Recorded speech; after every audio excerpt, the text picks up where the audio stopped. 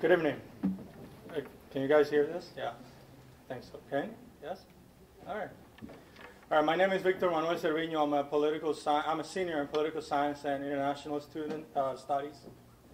I'd like to welcome you on behalf of Institute on World Affairs, which is funded by the government student body and the political science department. I would like to remind you that next Thursday, November the 6th, we will have the Iowa Caucus Workshop. This workshop will teach you how to participate in the upcoming Iowa caucuses. And the workshop will take place in the Great Hall, that's right next door. And the upcoming week after that, we have Janine Zakaria. She's a Washington Bureau Chief of the Jerusalem Post. She'll be talking about U.S. diplomacy in the Middle East. Then the week after that, on November the 11th, we'll have Henning Loos, I guess. He's a German journalist. He'll be talking about the war in Iraq and the view from Europe. This will also be in the Great Hall. But today we continue with our series, Outside Looking In, Foreign Policy, American Foreign Policy after September the 11th. Our guest tonight is Dr. John C. Holzman. Dr. Holzman is a research fellow with the Heritage Foundation Davis Institute for International Policy Studies, where he examines European security and NATO affairs, the European Union, U.S.-European trade and economic relations, and the war on terror. He makes regular appearances on ABC, Fox News, CNN, MSNBC, PBS, and the BBC. He was a fellow in European Studies at the Center for Strategic and International Studies in Washington and taught World Politics and U.S. Foreign Policy at the University of St. Andrews, Scotland. His books include A Paradigm for the New World Order and The World Turned Right Side Up, a New Trading Agenda for the Age of Globalization.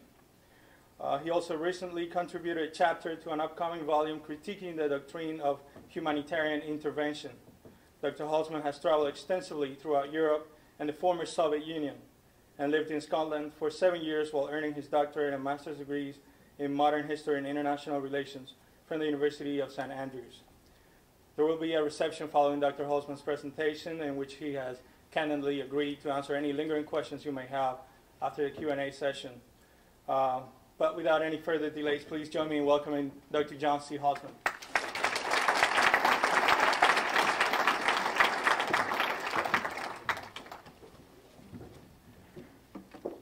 I'd like to thank you all for coming out tonight.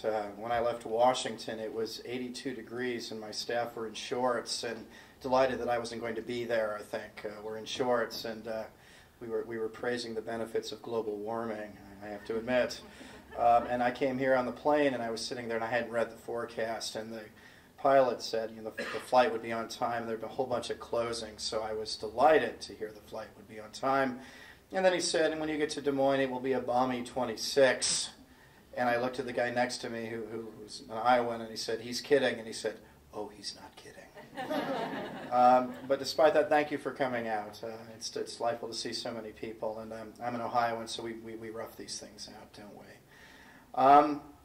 I'd like to talk to you about Europe and the United States tonight. But saying that, and I lay myself open for savage questioning later, I play a pretty broad center field at the Heritage Foundation. For my sins in my youth in Scotland, where I spent 8 years of my life, very happy 8 years of my life, I, as an undergraduate, took a meaningless class. In fact, my friends asked me, why are you wasting your time studying the organizational structure of Al-Qaeda?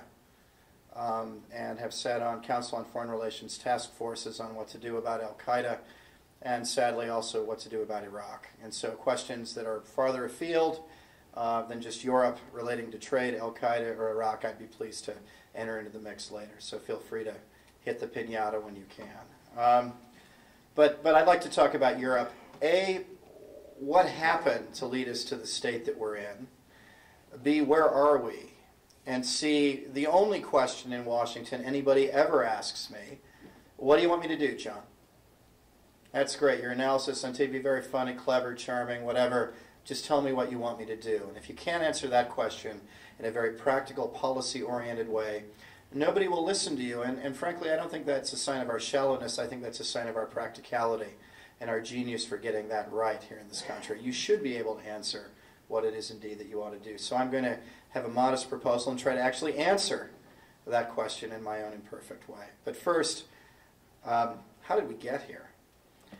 Well, we got here a couple ways. I'll start. I'm a former academic, so I'll start with my academic answer, with this method, which is methodological. If I were an analyst grading my graduate class on U.S.-European relations, I would fail everybody. And this is why. Europeans who are to a man Wilsonian, it's the striking characteristic of foreign policy in Europe. They have one school of thought.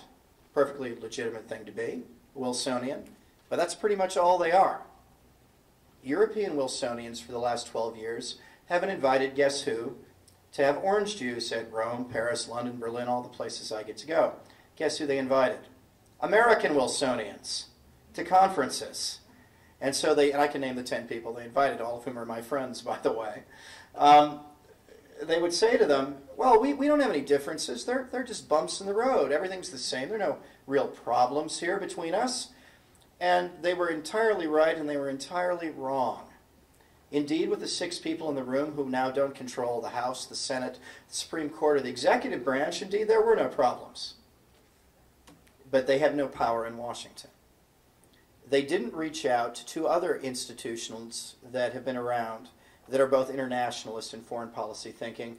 Realism, which, and I'll say this now, I'm a realist. We've been around since the Jay Treaty of 1793. So this is not a small mistake that they made. Alexander Hamilton and the Jay Treaty, that's us. Or neoconservatives, not my group at all. And as I'm not in Washington, I can say a few mean things about them and then pretend you all misquoted me, which I'll be pleased to do. But the neoconservatives have been around since Irving Kristol and the Trotskyite movement of the 1930s, so they've been around for 70 years. So surely the Europeans have not done their homework by inviting American Wilsonians to meet European Wilsonians over orange juice for 12 years, proclaiming the end of history. Not good enough. On the other hand, I would castigate, and I won't pick on my own people, of course, I'll castigate the neoconservatives. If you believe the world is truly unipolar, as the neoconservatives are, meaning the United States is the new Rome, that's all there is out there, the world is an inert tabula rasa for me to write on, why would you ever leave Washington? If all the power in the world is located in D.C., why would you go off to France, however fun, the cocktail party? You wouldn't, and they haven't. And so over the last 13 years, what you have are Europeans, and I can name the 5 organs they read, Libération, Le Monde. I write for Corriere della Sera, all of which say exactly the same thing with the same group of people. It's a cottage industry, self-referentially talking to the other 15 European Wilsonians, with the odd guy from Brookings thrown in to prove that they're international. And that doubles for discourse. And American neoconservatives reading the Weekly Standard and going to picnics together saying, as long as we don't include anybody else, we're going to be right. This is groupthink of the rankest order, and we certainly have not served the world well, any of us. And I will say this now, the realists are no better. We read the National Interest. I have my copy in my hotel room tonight. We read what? Policy Review, and we go to conferences run by primarily Heritage, also AEI to an extent, and a few Cato folks who are defensive realists. And I can name the 15 people that I hang out with. And that's simply not good enough. And one of the things I love about being here and being out of the hothouse orchid environment that is Washington is the fact that I'm not afraid of Socratic clash. And I think we should have a discussion about these things. I think we should have 13 years ago. Talk about Nero. We were fiddling while Rome burned. We were talking about the end of history. The Greeks would call this hubristic, arrogant, and stupid. And we missed these points. And the reason we missed them was methodological, because we only talked to people who agree with us. Now, I will say that the Europeans have tried to play catch-up. I've been to Paris 4 times this year, Berlin 4 times this year. As long as there's a rift, I'll never be lonely, because I'm one of the few people to say that there was a rift. And I said there was a rift when I started my working career about 6 or 7 years ago, and it was said, oh, he's a young Turk, he's hot-blooded, it's a good thing, but he's wrong. Because NATO has experienced many crises before now, and this is just one of the same. The key thing for an analyst is this point. Is what you're experiencing part of a larger trend line, or does it break from the trend? It's very, very hard when I have, like you guys, 150 email every day to figure that out. But that's ultimately the question. Is what we're experiencing more of the same, or is it something entirely different? And I thought it was something entirely different. And a friend of mine who's a Wilsonian, Charlie Kupchan at the Council on Foreign Relations, who also thought there was a problem with the U.S.-European relationship, would go to meetings where we were told we were both young and wrong. And so every time we went to a meeting, we would add to a list as to the differences between Europe and the United States in a fundamental nature. And my shameless plug is if you go to the Heritage website and look at my testimony before Congress on this point, we have a list of 73 separate areas of disagreement. And this became a game, that every time they'd say that, we would add 2 more things that were different. The point is the differences, when you add them up, lead to a very, very different worldview. Because structurally, and here I speak as a realist, I don't live in a bipolar world anymore. Everybody I talk to had the Cold War as their fundamental organizing principle of their existence. It's not surprising. If you're not my age or younger, it makes perfect sense. But I didn't live in a world where the Cold War, where a bipolar world with the U.S. and the Soviet Union dominating it, made a whole lot of sense. And if you're a European, and you're not now constrained by the fact that every disagreement with the United States didn't matter because you had a gun to your head, that gun being the Soviet Union, once that's gone, there are bound to be greater differences. There are bound to be greater differences. The question for our time is, do we manage these differences, or as my grandmother would say, do we throw the baby out with the bathwater? That's the simple question. The differences, now everybody thinks we're right and says, good job, well done guys, all that. That's not the point. The policy question is, can we manage these differences, or is Iraq going to be the beginning of the end of the transatlantic alliance, which has been the most successful alliance, I would argue, in the history of the world. And it's that stark and it's that simple. But to start with, I think none of us have covered ourselves with glory over the last 13 years. So what happened? Well, it all began, as most things do in Washington, with a mistake. Never believe Oliver Stone. None of us are competent enough to run a conspiracy. I've lived in Washington 7 years. We're just not that good, okay, to run a conspiracy theory. What happened was the United States and the Bush administration, over the diplomatic row over Iraq, made a calculation, though lazy, that made sense. The calculation was this: this will be more of the same. Go back to that paradigm thing. Meaning, the Chinese will abstain, as they always do, in every major vote. Meaning, they hate what the United States does, but they don't want to get in our way because they think there, but for the grace of God, go I, and that we will see them as our enemies. So they abstain on every major vote in the Security Council, as they've done for the last 25 years. That was pretty much a given. Now it begins to go wrong. The one other thing they did get right was the British, who would behave as Sundance to our Butch Cassidy. The British in 1956 made a calculation entirely opposite from that of the French. The British said the Americans are crazy. We don't like what they're doing over Suez, so we can never let them act alone again. We must always agree with them strategically and fight our battles tactically and whisper in their ears, Macmillan said to Kennedy, as the wily old Athenians whispering into the ear of the British Romans. When I say this in Britain, every Brit laughs and nods, so this is still pretty much what they think. The French said the Americans are crazy. We must balance them, which would have been fine if we weren't, in terms of power, fighting a man the size of the Wizard of Oz. Not a bad policy, not enough power to make it work, which is a lot of the American frustration behind the French doing this. You talk to this guy and you're like, well, I don't understand. But the policy really does devolve from the Suez Crisis in '56. Both of them behaved as one would permit, that they would. The key point was Russia. Nobody went into this like Blofeld stroking the white cat saying, we're either going to dominate the world or we're going to balance the United States. It just simply didn't work that way. Everybody thought the United States would get the Russians on board, as we did on missile defense, as we did on NATO expansion, as we did on WTO accession, as we did on Soviet debt rescheduling, as we did on Russian debt rescheduling. That this would be just another in a series of steps about Putin, who had turned decisively to the West in the tradition of his hero, the reformist Tsar, Peter the Great, which I still think he is. But we didn't send anybody there. Whereas before, on missile defense, we sent Condi and Rummy and Hadley and the Wolfman and the VP and the Prez and Powell and Armitage, and everybody went for the photo ops so the Russians could maintain their very wounded pride about no longer being a superpower. It was handled really very well. On this point, we simply said they've gone along with us on everything else, so they'll go along this time. We didn't look at the fact that the Russians have parliamentary elections in December, that there's a nomenclatura in Russia, still very much opposed to America based on Cold War grounds, sniping at Putin, and that if we didn't make the effort to engage Putin, we weren't likely to get a yes vote, when he could simply say no, curry the favor of all the people there, and still be pro-Western. From Putin's point of view, it makes perfect sense. We were lazy technically about going out to see Putin. And indeed, the Secretary of State, who I'm a fan of, didn't even bother to go to Moscow. I think this was a huge, huge mistake. And as a result, the Russians began to waver. Now, with the Russians wavering, the Chinese still in their usual abstention position, the French, in their typical opportunistic way, see an opportunity here. Deep in their hearts of the French, they are all Gaullists. They want to create a pole of power to challenge the United States. But most of the French elite are simply too smart to think this will work because they know they're the Wizard of Oz.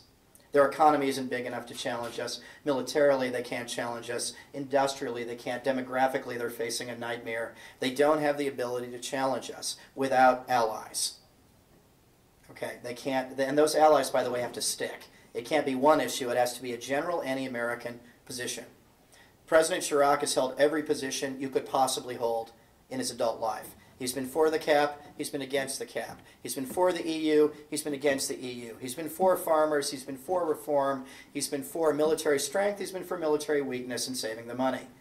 And if he weren't president, undoubtedly, like Prime Minister Berlusconi, he'd be indicted. Rightly so. But he is an opportunist in the sense that he knows an opportunity when he sees one. With the Russians wavering, he said to the Russians, and with the Germans, who are not in the Security Council, very much off the chart because of political considerations we can talk about later. Again, politically, what Schroeder did made perfect sense. Strategically, it was disastrous, but politically, it got him reelected. Politicians care about getting reelected. They worry about the strategy later. Okay? And all the people I knew in Germany say, yeah, we know it was really dumb, but look, we're in power and you have to talk to me.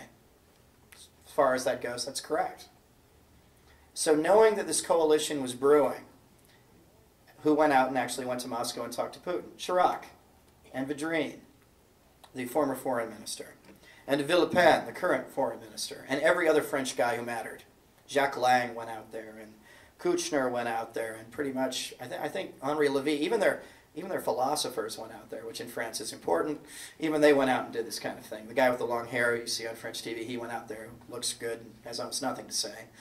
He went out there. But they engaged the Russians and won them over.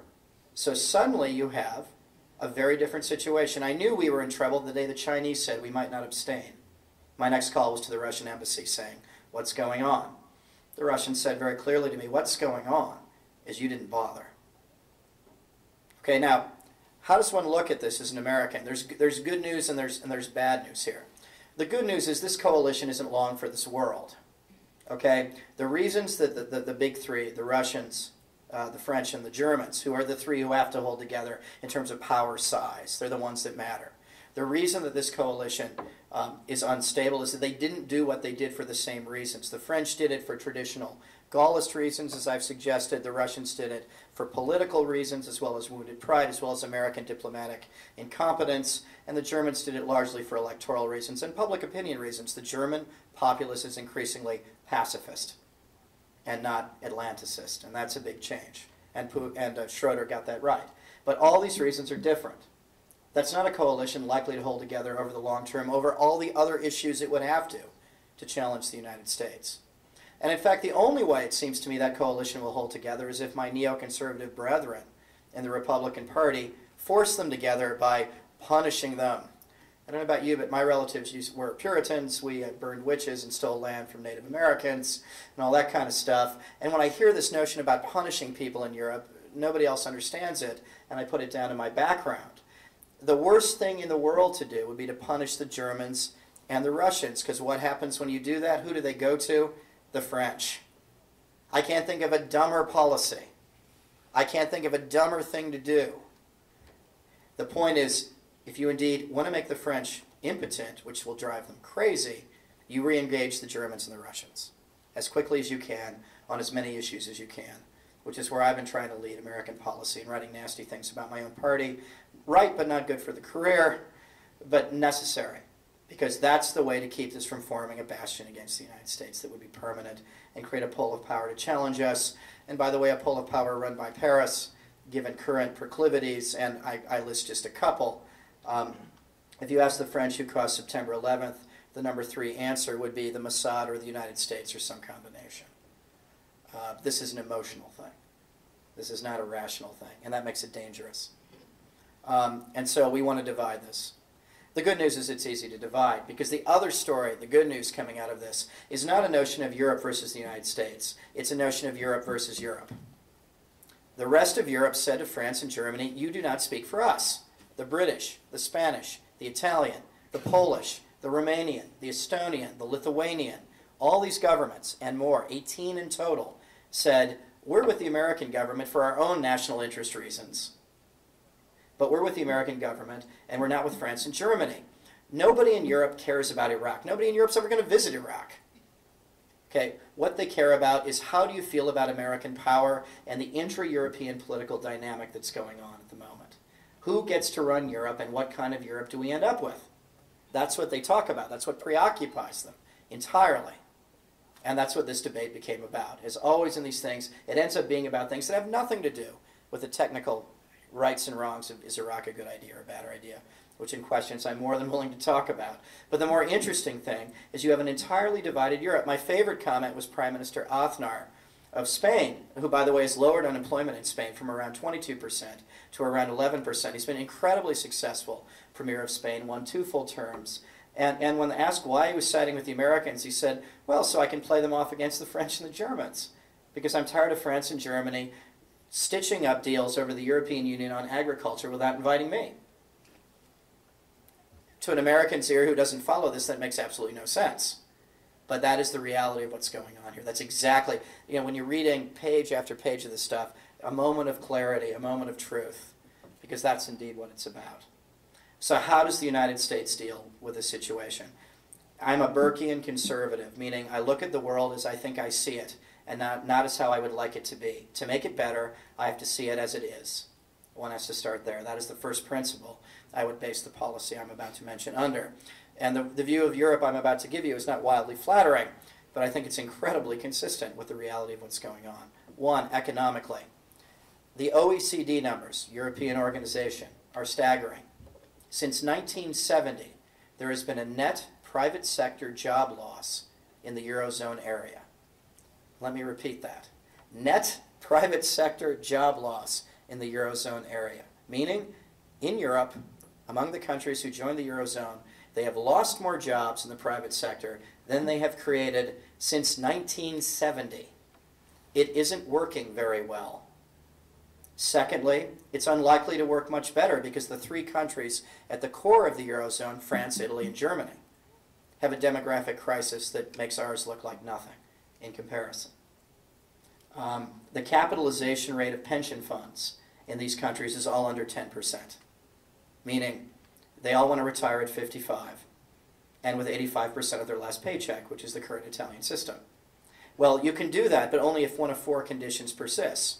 One, you're willing to raise taxes. Well, in continental Europe, you can't raise taxes. From where they are, from the astronomically high levels they're at, European tax rates as a percentage of GDP are about 50% on average. American rates are about 1 in 3. Britain's about 41, 42%. It's kind of in between the two. But they're at 50%. You simply can't raise them and be competitive. So they can't do that. 2, you take in a whole lot more immigrants. I always torture the Germans by mentioning this. I said, well, I can solve your problem now. Take in 3 million more Turks. To which they laugh nervously and ask me if I'm out of my mind, because politically that's simply not an option there, though that would indeed solve their problem. 3, you reduce benefit. They laugh nervously and say I'm out of my mind about that one too. No European wants to give up their 7 weeks vacation. And that's the difference. Germany's the great example. The Germans are every bit as productive as the Americans, depending on how you measure it. The point is, I don't know about you, but I think I got 3 weeks this year. It was my big boost. But between 2 and 3 weeks holiday, literally they have about double the time, and they're just not doubly smart to us. I say that to them, you guys are good, but you're not that good. And that's the problem. Nobody's going to get rid of their benefit and be reelected. And so that would be the third problem. The fourth one is that they reproduce at a greater rate, so down the road there are more people to pay for this pension system. That also would work. But they're not. In fact, the opposite is happening, particularly in Italy, where contraception has just come in, really, in the last, say, couple generations. And if you look at birth rates, they're not replacing at the rate of 0, meaning that far, far fewer Italians are being born. So whereas before, 4 or 5 workers would work to sustain 1 retiree. The number is now 3 Italians work to sustain 2. You just simply can't do that and talk seriously about balancing anybody. And there's no political will to deal with this problem. That would be the last thing to say. My favorite moment here is during the French campaign, in a moment of Rooseveltian greatness, Jospin and Chirac cut a deal where they said they wouldn't discuss the pension problem because it might win Le Pen the radical votes. So they didn't talk about the #1 crisis politically affecting them. Not a mark of great bravery there, in my opinion. There simply isn't the will to deal with this politically for the reasons I'd suggest. So economically, you have an area that is moribund. Remember 1990? We all talked about the Trilateral Commission. We all talked about a world that the United States, the Japanese, and Europe/Germany would pretty much roughly divide on economic basis. Well, Japan now is a disaster. We just don't want their banking system to collapse. You know, it's totally changed. Remember those bad movies about we're all going to work for the Japanese? Now we just don't want their banking system to collapse because that would really, really hurt us all. It is their weakness that we fear, not their strength. Germany is growing at a rate, according to the government numbers, which are cheerleading numbers, of 0 this year. Last year, 0.2%. Year before that, I believe it was 0.4. No growth. Zippo. No East and West convergence. East Germany is no longer catching up economically to West Germany. So I don't see an economic challenge, to put it kindly, on the horizon. I'm more worried about failures. Militarily, when I started my job before the Orange Juice conferences, 3 countries in NATO could actually do things out of area, had a large military that was deployable out of area for a period of time. They were France, Britain, and the United States. After all the work of all these conferences and all these think tanks, 3 countries have deployable troops in NATO out of area: France, France, Britain, and the United States. 25 years from now, after many more Orange Juice meetings, 3 countries will have the ability to act out of area: France, Britain, and the United States. The trend lines are down. The Germans spend 1.1% of GDP on defense. The French, the British, and the Americans spend between 2.5 and 3%. They don't pass the laugh test, and given their economic problems, they're not about to spend more money. The Spanish spend 0.9, the Italians, depending on how you count it, anywhere from 0.75 to 1. The Poles, bless them, are also not going to spend enough.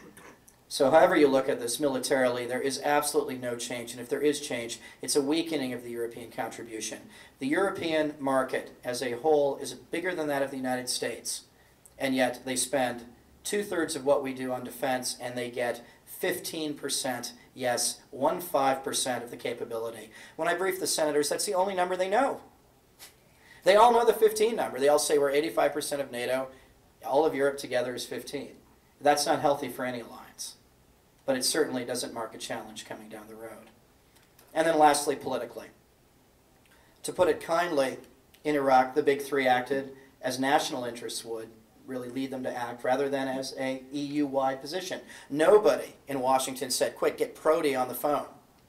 I need to talk to Commissioner Solana about what to do about Iraq. Lots of people said, get Schroeder or Chirac or Blair or Aznar or Berlusconi on the phone. And until that changes, the notion of a common foreign and security policy remains laughable. Because ultimately, how did the big 3 act on the seminal question of war and peace? The British were Sundance Star Butch Cassidy. The French reflexively said, well, if you do it through the UN, meaning you have a veto over American action, that's okay with me. But if not, then no. And the Germans said, under no circumstances, because we have elections. Not really a unified position across the board. There is no sign of that unity on issues of war and peace, which after all is why you create a foreign and security policy. Yeah, they can agree on aid to Ghana. But on the major issues that actually motivate a foreign policy, they simply aren't in agreement. On China, for instance, they don't have a policy. They're so inward-looking. There is no policy. On Iran, they just about do, kind of. On the Middle East, well, to kind of support the Palestinians vaguely, whatever that means, but they don't really explain what that means. And that's a great frustration, is that when you talk to them about what would you do, you really don't get an answer. So my view of Europe is one of economic weakness, political division, and military impotence.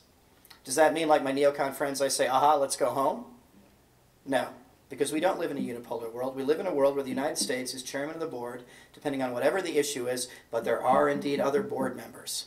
And we ought to go out of our way to go and engage them as much as humanly possible. absolutely as much as is possible.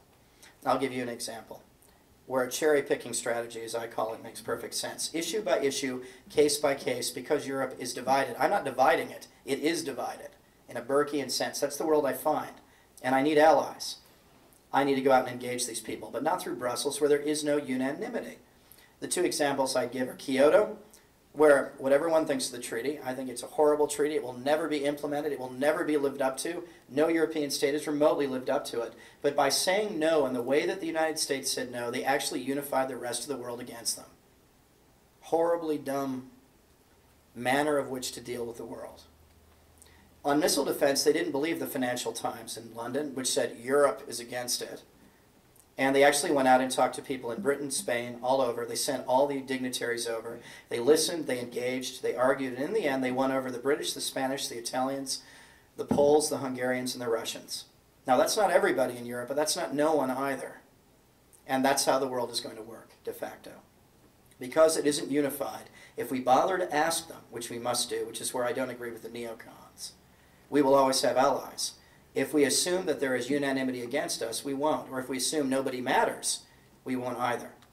But we simply must ask them. We must see the world as a more complicated place. We must still look at the national level because this is the level upon which European politics and foreign policy still reside. It makes it a lot more complicated, a lot more frustrating, an issue-to-issue, case-by-case approach. And the model I actually use is President Clinton's. And I'll never forget this, that Clinton's sitting there one day on NAFTA with all the Republicans, 90% of the Republican parties for NAFTA, 80% of the Democratic parties against it. He engages the Republicans without annoying the Democrats. The next day, health care is the issue, where all the Democrats are with him and all the Republicans are against him. And he manages to make it work without anybody being offended. That's the price of doing business in the real world. That's beyond ideology how we move forward. That's how we get over the conundrum of having either a veto, allowing Belgium to veto our major security interests, which I'm not about to do, or saying allies don't matter. This is the sensible middle ground. And I would leave it with this operational note. I think we can all agree, and I've said to my Wilsonian colleagues, Mr. Brzezinski, the elder in particular, he said, do you agree, John, that full NATO is best? If you can get a full multilateral institution to agree with you, is that not best in grand style? And I said, well, Zbig, here back on the planet Earth, yes, that is best, and we ought to try to do that in a good faith effort, and I would agree that the present administration has not always done that. Do you, sir, agree if that is not possible, then rather than do nothing, or taking my ball and going home, or being either isolationist or unilateralist, or all the things the Europeans hate, a coalition of the willing within NATO would be the next best? Well, yes. And if we can't get that, a coalition of the willing outside of NATO? Yes. And if we don't get that, bilaterals with, as Claude Rains would put it, the usual suspects, Britain, Australia, New Zealand, the usual guys, would that not be good? And then and only then would not unilateral action, if we had primary interests, be best. Would you agree to that, sir? Yes. And I said, well, then we've cut the best of all deals, because you think you've given up nothing, because I'm about to make a good faith effort in NATO. And I, as a realist, think I've given up nothing, because I can't get full agreement in any multilateral institution. Perhaps upon the basis of that conceit, though, we can actually get beyond this cartoon view that America is unilateral or multilateral, or that there's something wrong with being either of these things. And we can simply work down the decision-making tree in a way that means that we're grown-ups. And I would end with this point. We're in a place in Europe, and a Frenchman said this to me in typical kind of Frenchman way. The first generation after NATO were the Romantics, because they were the people who had been through the two wars, who'd seen the total destruction, and knew NATO was their last best hope. And so they had an emotional, even romantic attachment to the alliance, as they should. And again, I think Harry Truman was the best foreign policy president ever. I said, as a Heritage Foundation guy, I have a picture of him in my office. Good realist. Second generation, the French said, of course rebelled against their fathers and said, NATO is just a tool of the United States. All these things are just things created to further American domination, the usual kind of European left bank, wearing black, glowering at you from a cafe screed. I actually wrote that in a French newspaper. It was one of the greatest moments of my life. And they actually liked it. But they went the other way. But then in Hegelian nature, my generation, the third generation, I think gets it right. My grandfather fought in the First War. My father fought in the Second War. I went to Europe for 8 years to chase girls. And as my father said, things are looking up for the Holzman family. Don't you forget, why you are where you are. And he's absolutely right. We shouldn't.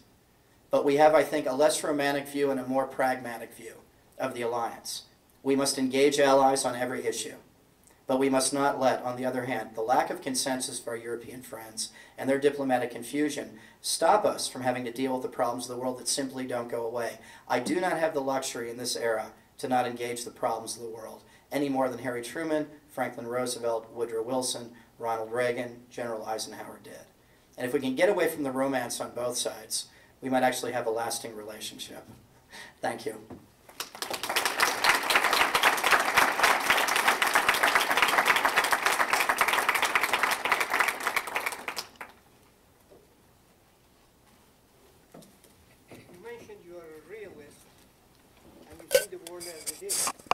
You mentioned 18 European countries, not naming them all, that they were all on the side of the United States.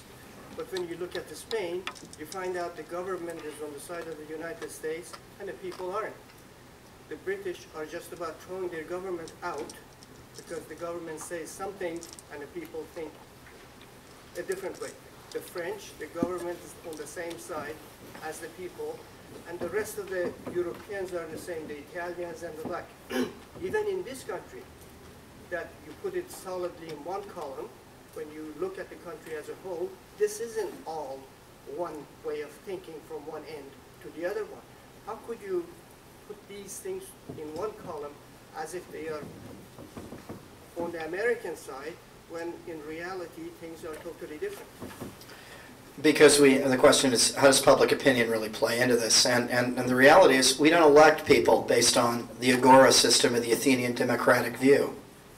And Spain is the great example. You're quite right in everything you said.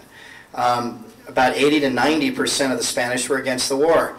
They just, in a series of regional elections, despite 80 to 90% of them being against the war, gave the largest plurality to the People's Party of Prime Minister Aznar, who was for the war. Meaning it wasn't the only issue they voted on. It never is. It shouldn't be. We don't elect people to vote in the agora on every single issue. We don't all go out and say, what's your view on free trade on China, and somehow have a national plebiscite on it. Public opinion as a causal factor in foreign policy simply doesn't work that way. The reality is, over time, if you can't explain yourself, you're voted out, as is right in a Republican system. But obviously, Prime Minister Aznar, in lowering unemployment from 22 to 12%, and the fact that the socialists under Zapatero are very divided, and in fact the reason the Madrid race was rerun was the two socialists actually deserted his party and joined with the Popular Party of Aznar, they voted on all these other issues, which in the end the people in Spain decided were more important than the vote on the war in Iraq. And that's the reality of the world. And the one area I would quibble with is Blair. And this is another great example. Tony Blair's not going to be thrown out by anybody. I deal with British politics, and I lived there for 10 years. That's the point. You've got to beat somebody with somebody. Yes, has this gravely wounded him? I entirely agree with you. Who's going to beat him? The Tories? I work with the Tories, trust me. They're not about to beat anybody. Okay? There's that. And by the way, they're pro-war. They're with the Americans, too. So even if they did, it wouldn't matter. The Liberal Party's the punchline to a joke. It's got 23% of the populace behind it. They're not going to beat anybody. The only alternative to Tony Blair that's against the war, the left wing of the Labour Party, who scare the horses. There's no way Middle England is going to vote for the left wing of the Labour Party, which is why Tony Blair got picked in the first place, because he's not a standard Labour guy. He's more like a Gladstonian liberal from the Empire days, about 1880, which is why Middle England like him, and paradoxically why his own party don't. But the one thing his party do like is winning. They like winning a lot. And nobody yet can beat him. Gordon Brown, who would be the only alternative, his good friend, and there's a Shakespearean story that needs writing, the Blair-Brown relationship, a betrayal, friendship, you got everything there. But the reality is Brown is probably more pro-American than Blair is. He spends his holidays on Cape Cod. Blair goes to Tuscany. Brown is an economist and talks about the dynamism of the American economy, and the best bet is always to be more with America. So there simply isn't a replacement based upon that war view. And I think that's how one has to look at foreign policy. We don't have a knee-jerk view that people are for or against something like we read a football score. It just doesn't work that way. It filters down. Now, if over time every single thing Aznar does is anti-public opinion, he'll be booted out. But obviously he did enough so that he could take this stand that was based upon national interest as he saw it and simply ignore the populist. And, as I might add, Harry Truman did over the Marshall Plan, which never had 50% approval. NATO formation never had 50% approval. I can go through the list. There are plenty of things the American government's done.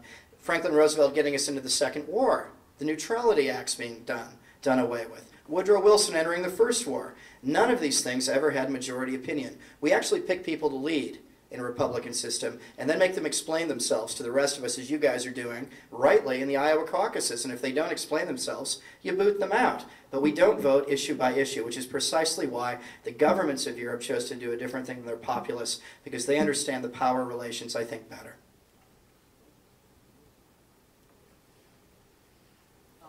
How wise is it for NATO to engage in this Baltic to the Black Sea program that would include all these new governments that are markedly less stable and maybe have different internal policy and international policy goals than, say, the traditional NATO nations? The question is basically, is the new round of enlargement a good thing for the cohesion of NATO? And we sure went around about this. I remember in the end I came down for being for the 7, for the big enlargement, but I spent a lot of time in Romania. And you go to Romania, and never have a people been so really horribly done by. I mean, they've endured Hitler, Stalin, and Ceausescu back to back to back. And you go 2 blocks in any direction from the capital, and you are in squalor beyond what I can describe to you. And to say that this is a free market economy ready for NATO, you gulp a few times, go out on the balcony and say, do I really mean this? Can I really do this? I have to kill myself in the morning. In the end, though, I think it was worth doing. And that was a debate, by the way, that really was going on before the NATO vote amongst a lot of us. There has to be an end to the alliance. If you take everybody into the alliance, it becomes the UN, i.e., it's incoherent. It doesn't work. There has to be a limit. But on the other hand, you don't want to limit Europe. You don't want to draw an artificial line, not letting people in, who then may fall back into even further squalor. NATO taking in Greece, Turkey, and Portugal are the 3 great examples I can think of, all of which have done better for all the problems we've had in dealing with all 3. And trust me, I have like jars of aspirin at home with all their names on them, like particularly the Greek jar. I love the Greeks, but they are indeed the French of the Aegean. And I love them, but I pop an aspirin a day on them. But undoubtedly, them being in NATO, having to adopt to rules that were within NATO, made them liberalize their economies because they could blame it on us. Well, these are the rules of being in. Not us, it's the Washington guys doing it. That's good. I can deal with that blame. That's fine. Turkey, for all that's a very difficult relationship in a lot of ways. Certainly having them in, we can talk to them about human rights. We don't always win, but we don't always lose. And I think that's worth doing. Portugal's been a great success, from the crypto-fascist regime of Salazar to now. There's no doubt that Portugal has been a great success. And being in NATO, they would say, is a major reason. That's certainly the view of the Portuguese. So there was that view. And then there was the secondary view that let's look at these new members. These are people who are much more likely to be pro-American than the old members. The dirty secret of NATO right now is the old allies are the problem. The new allies are with us. If you're a Pole, as one of their former foreign ministers said to me, if you're a highway between Russia and Germany, you don't care that they're nice this week. You care about your 500-year history of them not being nice. We don't care about the European security guarantee. We care about the American guarantee, and we will do whatever it takes for you to see us as a reciprocal partner. And that tends to be the view that you run into. For their own national interests, which makes perfect sense, to be more pro-American. They are fearful of being dominated as they were by Moscow or as they were by Berlin, and they fear Brussels now dominating them as well. And so they tend to be fairly ready allies. And in fact, during the Iraq crisis, the very argument or the discussion we're having went out the window. I mean, we were ready to storm the battlements. We all had speeches written that you need to do this to Congress. The end vote was 98-0. The easiest vote I've ever had. I mean, we spent years worrying about this. And in the end, it was anticlimactic, except for those countries, because they proved that politically they were allies. They also proved to be important strategically. If you think about where the problems are going to be that NATO's going to have to deal with, right? They're going to be in the Caucasus, the Middle East, Iraq, and North Africa, around that arc, as Mr. Brzezinski would put it, of instability. You want to have more troops more near that problem so that you have more people deployable to deal with it on a quicker notice. Those countries may not have money, they may not have military wherewithal, but you know what they do have? They have bases. And they're willing to give us those bases at an incredibly cut-rate price to be nearer to these problems. And that was another argument in favor of them doing it. So in the end, this hesitation, I think, went out the window. I do think, though, that your question is very well founded. I think if there is a next round of enlargement, it will probably not be further east. I wouldn't want to see Ukraine in NATO. I can say that. Or Belarus. Or Russia, God forbid. And I deal with the Russians all the time, but we're not ready for that. Maybe Croatia, we can fill in the blanks that way. But I think that we do at some point have to decide how much is enough, because we want this organization to continue to function coherently. NATO actually works. Okay, it's not the OSCE, it's not the Council on Europe, it actually functions. And we want to keep it coherent. And so there has to be a limit. You said you would take a more wide-ranging questions. 10 years ago, there were two insolvable problems: the Israelis and the Palestinians in Israel, and there was also the Catholics and the Protestants in Northern Ireland. One of those situations looked like it's moving toward peace and stability, and the other retains all the characteristics before. But why are they different, and why is one insolvable and the other one appears to have been solved? Before I answer this, are we on or off the record? Off? Meaning you'll get a real answer then. Okay, good. When we don't know what to say in answer to a question, we say it comes down to leadership in Washington, but I actually think it kind of does in this case. Structurally, the differences are there too. The key difference in the Irish one, and I went to university in Scotland and spent an awful lot of time thinking about the Northern Ireland situation, and still do, with my friend Richard Haas, who for his sins is tasked with dealing with that. The key change is Ireland. Ireland was a third world agrarian economy not very long ago, about 15 years ago.